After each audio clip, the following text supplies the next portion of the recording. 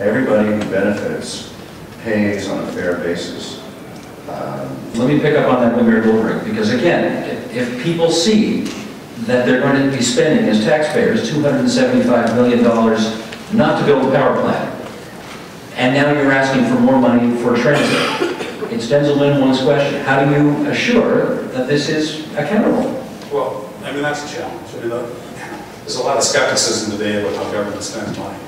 And I've said at our own council, we've got projects we have to deal with. We have to, if we're going to increase taxes, we have to have a compelling reason, a compelling business case to do so.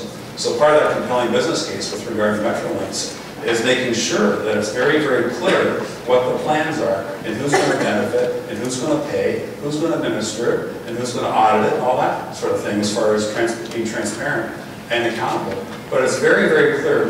We have to drill down from the high-level work that Metrolinx has done. We have to drill it down to the local communities so it can be sold in the local communities. And we can look at different circumstances in each community and state how individuals, using examples, is going to benefit.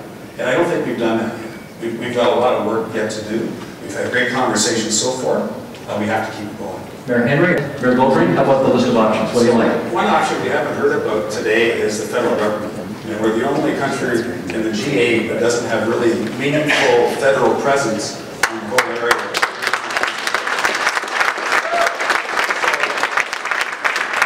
We'll work on that. We'll see what happens.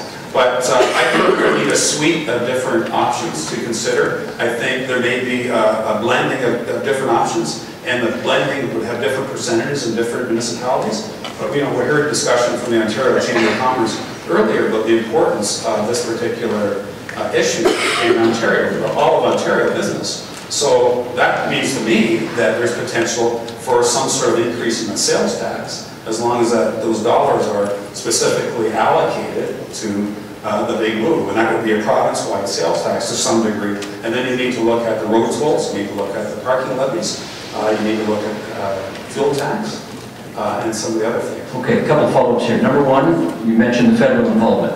Mike Wallace is your MP. Yes. He's part of the Conservative government. Yes. You talk to him about this? Oh, sure. What's he saying? He smiles. And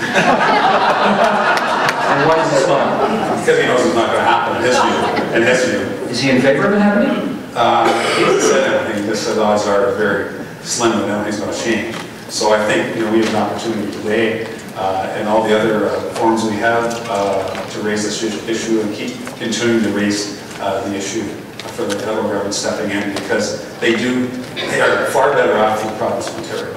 Okay, second follow-up is, as a municipal official advocating an increase in the provincial sales tax, one could argue that is not a particularly courageous political position to take. You're advocating somebody else raise tax rates and take the heat for it, as opposed to something at the municipal level. Fair to say? I'm not sure it's fair to say.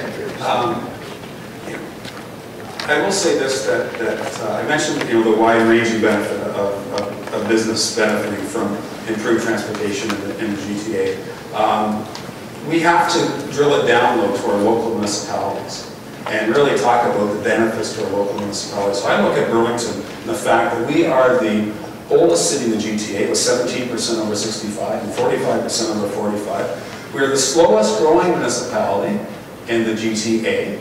In terms of population? In terms of population, from residential growth. So we have a challenge with an older population that is less inclined for property tax increases, and as well we do not have the assessment growth that we once had. So we have to look at things differently. So one of the things that we're advocating in Burlington, we've advocated or directed our Economic Development Corporation, is we want 29,000 new jobs in Burlington.